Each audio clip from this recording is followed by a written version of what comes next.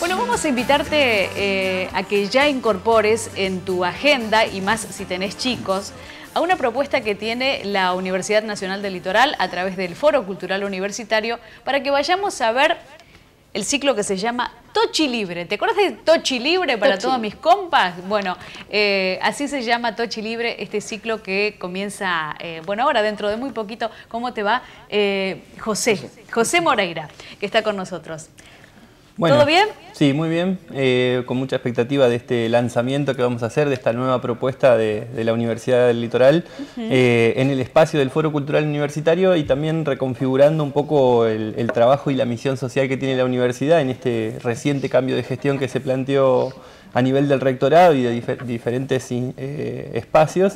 Y bueno, y en esto advertíamos justamente que la agenda cultural de la ciudad ha crecido muchísimo en todo este último tiempo, y que la universidad en este sentido, pensando bueno, en esto que se viene, que son las vacaciones de invierno, esto que venimos hablando mucho, ¿no? Del clima y de lo que a los que tenemos niños nos implica. Y bueno, pensamos en trabajar en esta propuesta, Tochi Libre. Decimos un poco una propuesta bien santafesina, por un lado porque la propuesta de espectáculos que se plantea para los sábados entre junio y julio tiene que ver con artistas locales, regionales, pero bueno, pero también decíamos como un recurso poético esta cuestión de que Tochi es algo que... una expresión santafesina, digamos. Sí. En otras provincias o en otros lados, cuando se juega a la escondida, se usan otras expresiones, entonces también, como siempre, tratando de proponer y de generar una agenda de cultura que tenga mucho que ver con lo que somos acá en Santa Fe, ¿no es cierto? Ese Tochi, metafóricamente, ¿no? Significa encontrar, y en este caso, los chicos, ¿qué se van a encontrar? ¿Por qué es una propuesta que es característica de lo local? Bien, la mayoría son espectáculos que son de artistas locales, algunos que están en cartel en otros espacios, pero que nos interesa recuperar, sobre todo con esta propuesta de entrada libre y gratuita. Cuando estábamos un poco pensando la idea, la primera pregunta que se nos hizo fue ¿para chicos de qué edad? Y claro, creo que un poco la intención es que sea para chicos sin límite de edad, porque creo que en este tipo de propuestas, teatro, música, estamos pensando iniciar con un espectáculo de La Gordini junto a Tuti Núñez, el payaso. Eso es música con Tuti, donde no solo estamos apuntando al niño como nuestro primer paso en el proceso de desarrollo humano, ¿no? En esto de que la propuesta cultural sea un aporte al crecimiento, sino también en toda la familia, ¿no? Que las propuestas en general son importantísimo trabajarlas con el núcleo familiar, no solamente con el niño y pensando que el espectáculo es dirigido a él en un lenguaje muy particular, sino que a partir de eso, bueno, se empiecen a generar los lazos y se refuerce la familia. ¿Cómo va a ser la programación de ese día 23 de junio? Bien, arrancamos el 23 de junio, van a ser los sábados a las 18:30 en la sala Saer, la sala que tiene el Foro Cultural.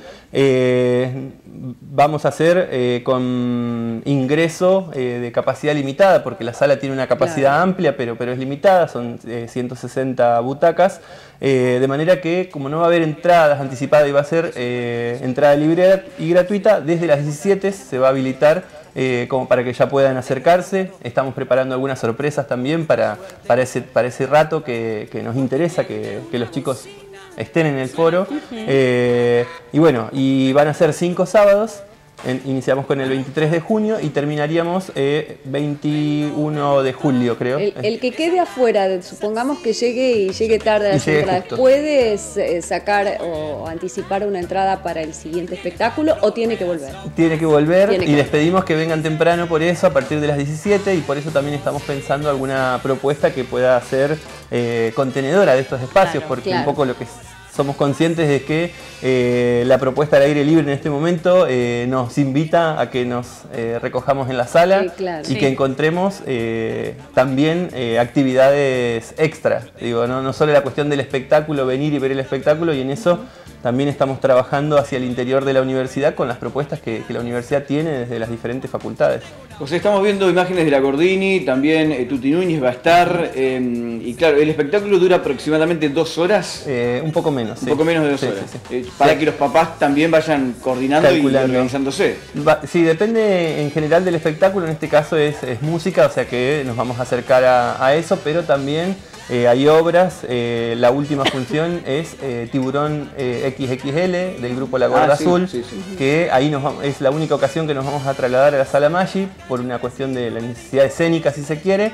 Pero bueno, pero también va a depender un poco también del espectáculo, la programación. Porque ese tiburón es muy grande, es muy grande ese tiburón. Atraviesa, creo, las vacaciones de invierno, entonces puede atraviesa las vacaciones de invierno. Quedan en el medio. Exacto, por eso pensamos un poco en ese sentido de que, bueno, como padres muchas veces estamos buscando qué cosas podemos ofrecerle a nuestros niños que tengan que ver con su propio desarrollo, y sabemos que hay muchísimos espacios hoy por hoy, tanto municipales como provinciales, y en esto la universidad quería hacer su propio aporte, siendo como un agente más del Estado que propone algo como para la sociedad y para la familia. Maravilloso ese acceso libre y gratuito. Sí, ya lo creo. Pero además, José, decías, es sacarlo un poco de lo que es la tecnología de ahora y llevarlo al Tochi libre para todos mis compas, a nuestra crianza, a nuestros juegos de nuestra infancia, ¿no? Sacarlo un poco de lo que es, ¿qué repercusión tienen con los padres? Que, che, qué bueno, que mi hijo me preguntó qué era Tochi, le tuve que enseñar cómo era ese juego.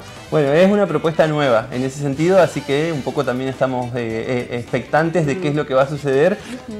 Como decía, la mayoría de los que estuvimos en este proceso de elaboración somos padres y solemos habitar los espacios que hay hoy por hoy en la ciudad, con propuestas, con obras de teatro, de música y demás, y por eso pensamos justamente en generar un espacio más, que no pretende, como decíamos, competir con lo que hay, sino justamente ser un aporte, porque entendemos que puede haber una función en un lado, puede haber en otra, y uno a veces puede aprovechar muchas de estas propuestas que hoy están planteándose de forma accesible, si se quiere. Bueno, agendarse para el 23, que es el primer sábado, pero después vamos a tener todos los sábados siguientes a la misma hora. 5 sábados siguientes a las 18:30 en la Sala Saer del Foro Cultural. A partir de las 17 los esperamos como para que se acerquen. Va a haber algunas propuestas ahí como para esperar a la apertura de la sala. Función, claro.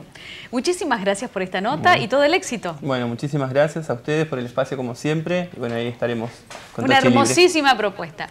Vamos a seguir, Gustavo.